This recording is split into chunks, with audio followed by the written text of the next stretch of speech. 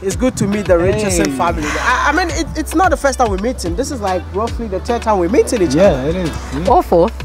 Yeah, I think probably. No, the 10th time. Hey, there you go. But today we're going to do an awesome interview because personally I don't know who you are. All I know is the Richardson family. They are in Ghana. What are they doing in Ghana? First of all, I mean, most of them watching us right now don't know who you are. My name is WODEMAYA. Tell me who is starting first. I mean, ladies first. Ladies first. Tell me who the Richardson family is. Okay, so WODEMAYA, I am Mommy Richardson. Lovely to meet you, by the way. AKA Abner Richardson. And this is Daddy Richardson. Michael Ecole Richardson. And we are the parents of Asada, age 11, Inshira, age 8, and Adansia, age 3. You're currently living in Ghana? We are, yes. We made a move. Oh, you made a move? I thought you were born and raised in Ghana. Oh, you know what? Maybe my accent gave me away. But, yeah, no, we moved back to Ghana in 2019 as a family. Yeah. Where were you before? We were in the UK. And what were you doing in the UK? We were living, working, hustling, doing what people who live in the UK do. So which means you're born and raised in the UK? Yeah. Born in the UK, lived in Ghana for a few years in our younger years, but moved back. I moved back when she was 9, I moved back when I was 6, and we've been in the UK ever since, so yeah. So I would say that you guys hold UK passport. No, we don't. We do. We also hold Ghanaian passports. Oh, okay. Yeah. So let me know. You see, I'm from Ghana. Yeah. Okay. Typical Ghanaian from the village. That to the extent that I really want to have a UK passport. Yeah. And you had the UK passport and decided to give it away and move to Ghana. Yeah. I'm so sorry. I don't disrespect people like that. But I just want to know, I'm speaking for many Ghanaians. Is everything okay with you people? Hey, this one, we've had the test. We've been cleared. Oh, really? You're fine. You're Absolutely. fine? Yeah. Mentally, I think we're okay. What happened when the awakening clicked was that we realized our ancestry, our DNA was here. And you know they say ifi. So regardless of the passport that you have, where you've been raised, it's not where your ancestry is from. So we started to wonder what it's like on the outside. You know, our parents were always talking about, oh, ifi, we can't wait to go home. These are the things we used to experience at home. And we realized something was missing in our lives. So we thought, let's just make the trip. And also our children were at an age where this can really impact them. So we came when they were of their formative years to see what it was like, where granddad was raised, where granddad's granddad was raised. And we've got here when we realized the passport that we have, the Ghanaian passport that we hold very dear to our hearts. Yeah. This is more like Ghana passport to the world. I'm telling you. I'm trying to tell you guys now, go get yourself a Ghana passport. Go get it. Yeah, definitely. Sure about that. You know, don't be misconceived by, you know, what people want on the outside. The grass isn't always greener. That's the grass isn't always. Are you trying to tell me that life in the UK is not that easy? I'm so. Oh, why are you laughing? Oh gosh, yeah. You know, like with all things, I say it's a hustle. It's a hustle. There are certain things that you get which are good and you know they're nice, but there's also the flip side to it where you know you have to work and you have to keep working. The moment you decide to stop, you start to find that the system, the pack of cards start to fall in. Definitely. Let me know the main reason why you decided to give up on the UK and move to Ghana. You know, for us, it was simple. It was the children. We decided that, you know what, we were working hard, but we wanted to give the children the best opportunity. We wanted them to come back and do something that we felt would not only impact their lives, but try to do the best for the continent. And you know, like watching WODEMAYA videos and just being inspired and knowing that this is where our family's from, we just said, you know what, we don't want to be talking about this change or moaning or complaining about why Ghana and Africa isn't what it is. Let's be part of that change and let's make it happen. Definitely.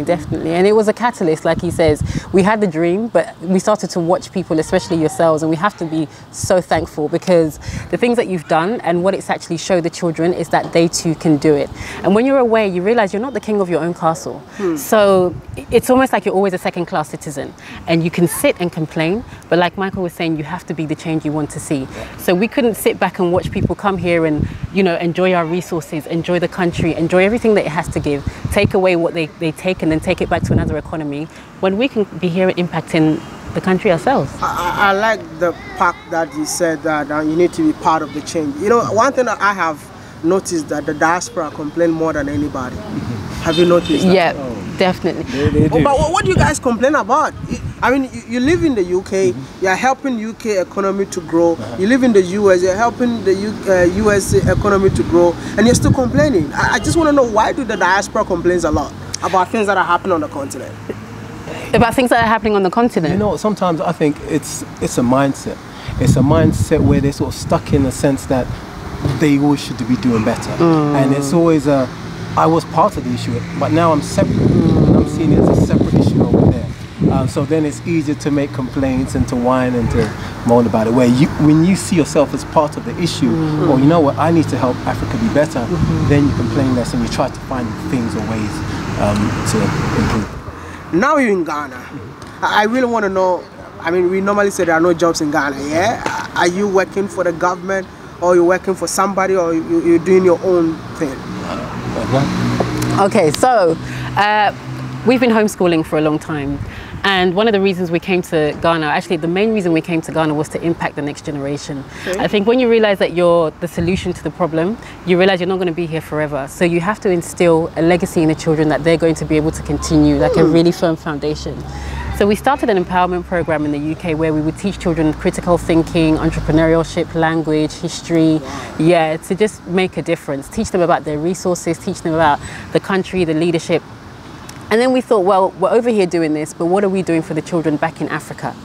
We came here and we realized that the education system is very, how can I put it, colonialized. You know, everything is very much taken from a Eurocentric point of view, a Eurocentric perspective. And so as well as what they learn, we wanted our children to understand that you're not going to be 20 years old before you find out what bauxite is. You're not going to be 20 years old before you find out what our minerals, what our natural resources can actually do for the country. So this is what we do full-time here, and we've started the empowerment program here. It's doing wonderfully well because we find even the language our children don't speak. And if you don't speak your language, that means you're not inventing in your language, you're not creating in your language. So all of these things, we just came to really empower the children of tomorrow. But were you able to learn your language when you were in the UK? Yes, I had to. I had to, because I'm not an Ashanti, so I didn't grow up speaking Twi. But I had to learn.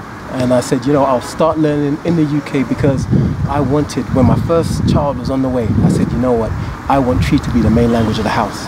And that's not going to happen if I can't speak Twi. So I started learning, and from there... Which year was that? That was in 2010. 2010. So are you trying to tell me that all your kids can speak Twi now? They can. They were born speaking it, they can read it, and they can write it. Really? Yeah. Will I be able to find out if they can do that? Because, if they could do that. I mean, I want proofs, you know. Okay, He doesn't believe us. Okay. It's official. They're around. That's saying. Hey, yo, when I chose you, no. Oh, my patch, my mamma, name papa. How much are you in for? My patch, I'm with fear. I brought you a man on it. Hey, what's with the tree? My patch, I want pa.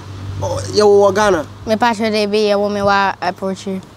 Hey, and I'll catch you, son. My patch, I want. What's your booby? My patch, I want. Hey, you're going to be boobo. A pat, a coney. Hey, and it's a chestnut. For real, I don't know. I'm not gonna act as if I know what she's saying. Can you translate that in English for me? It means that if you do one thing wrong, then it's a wrong thing for everyone. It affects everyone. I don't know, what did my mom do to me? Like these kids are disgracing me. Hi, that's saying. Yeah, we didn't say. I dance here. We didn't say. But you didn't say that. The passion made in insurance.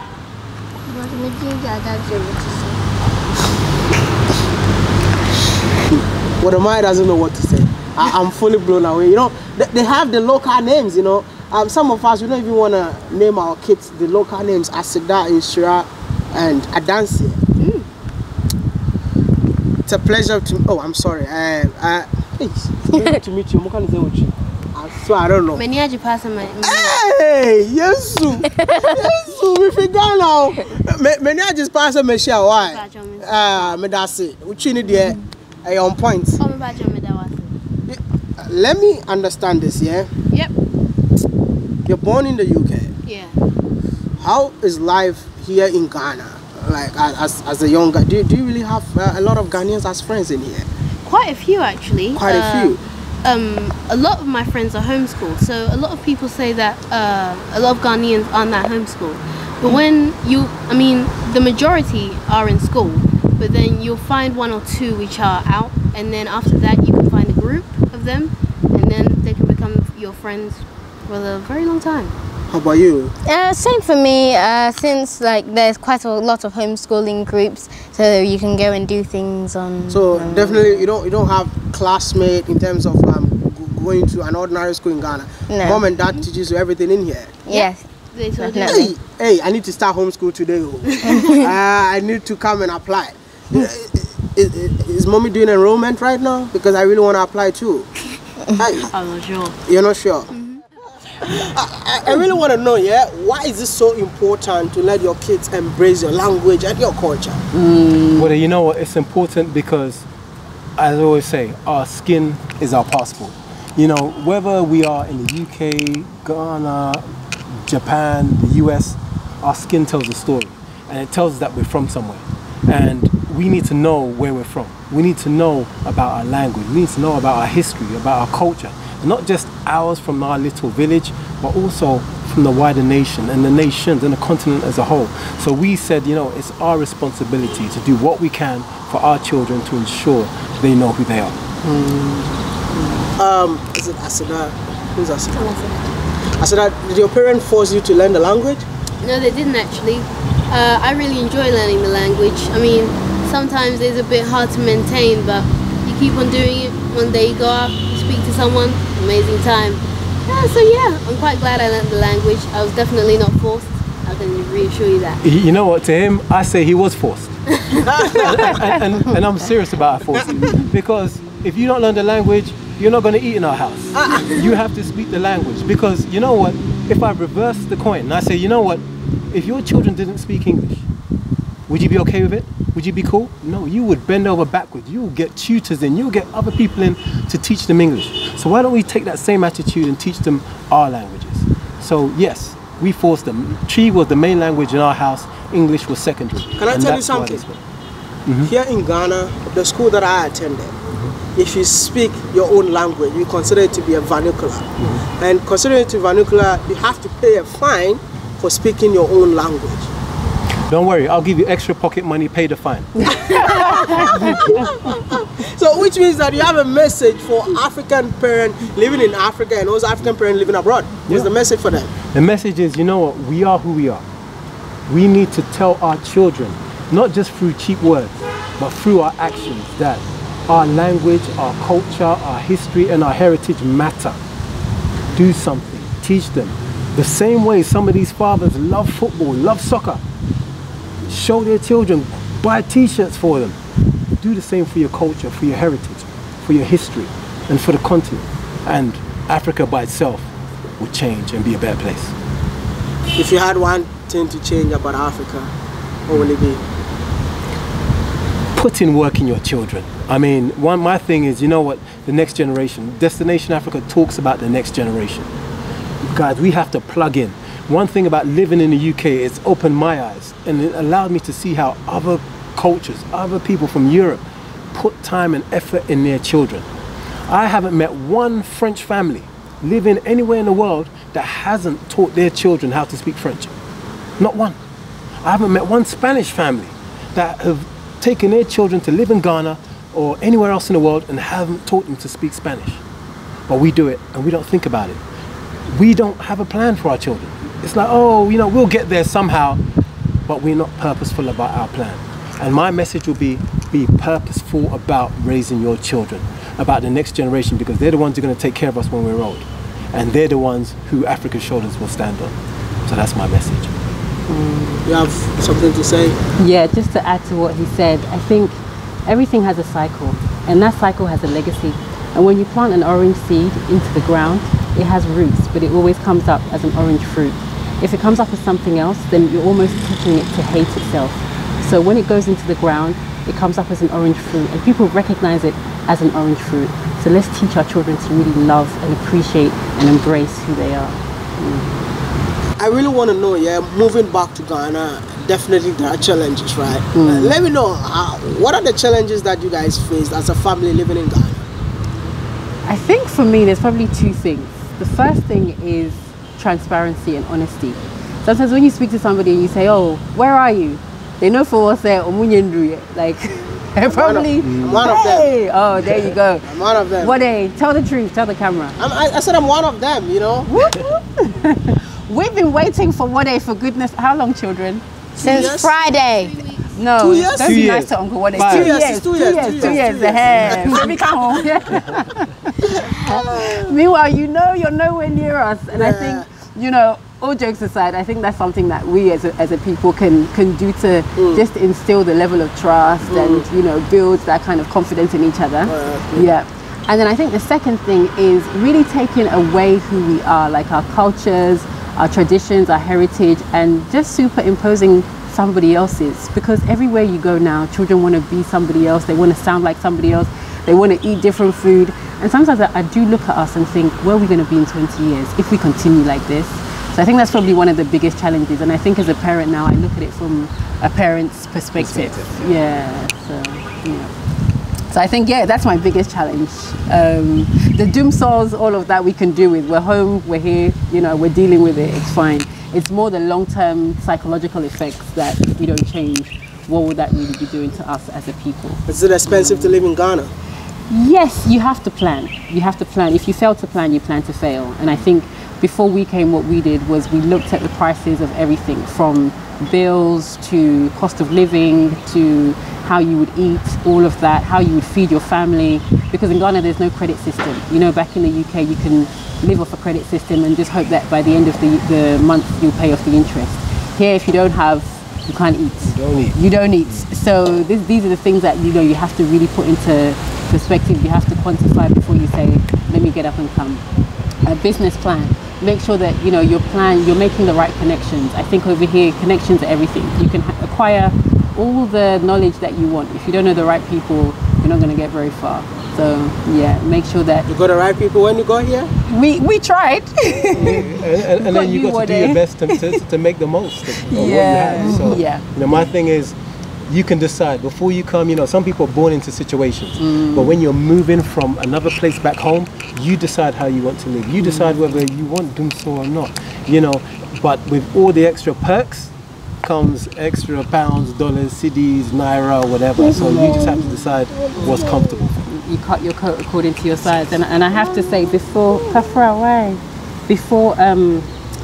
we round off, we have to say a massive thank you to my dad, because I don't think the move would have been easy if he wasn't around. You know, he's provided us with most things, like a home, advice, you name it, he's been there, and really, really grateful to him. So thank you, Daddy. Just saying thank you, Daddy. So watching this video on behalf of the family, I said thank you too. Oh. Because without you, they won't listen to my message of telling them to come back home. Thank you so much for talking to me. Thank you.